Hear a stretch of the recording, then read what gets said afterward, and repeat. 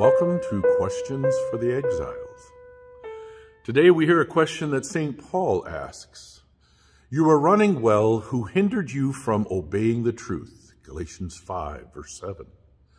Paul uses a metaphor of a foot race to describe the way of life for those who have been saved by grace, who have, as he says, been created in Christ Jesus for good works that God prepared beforehand that we should walk in them.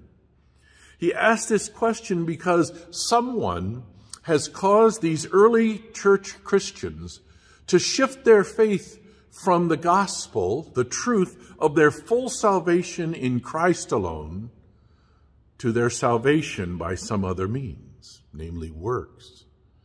His question reveals that whoever, for whatever reason, they were shifting their faith, it had no connection to God. Because putting faith in any work or anything, no matter how religious it may be, would be a denial of their salvation by grace through faith alone. It also revealed that whoever it was they were listening to and following, that person wasn't from God. Paul's concerned because where faith is not fixed on the gospel of Christ alone that saves sinners by the grace of God alone, there is no salvation. He realizes that the Galatians had not stopped trying to live for their salvation, but they had changed course from living obedient to the word of God through faith because they were saved to living obediently to what they believed would actually save them. They'd become blind to the fact that no runner lays out the course that they will run in faith, nor do they get to change the course at the whim of their desires.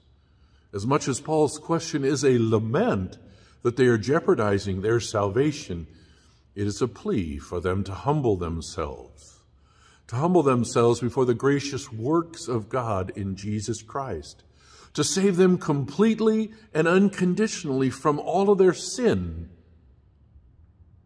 a plea to live obedient to the gospel through faith because they already are saved. What about you? Do you hear St. Paul's question as an invitation to humbly return to the Lord, who humbled himself freely on the cross to save you from all your sins, that by his works you have been saved?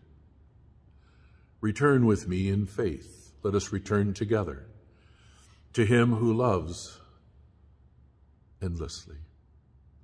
Let us run together in obedience of faith because we are saved in Jesus Christ. To that end we pray. Order my footsteps, O Lord, that I may run in faith the course of love in Jesus Christ. Amen. Take care.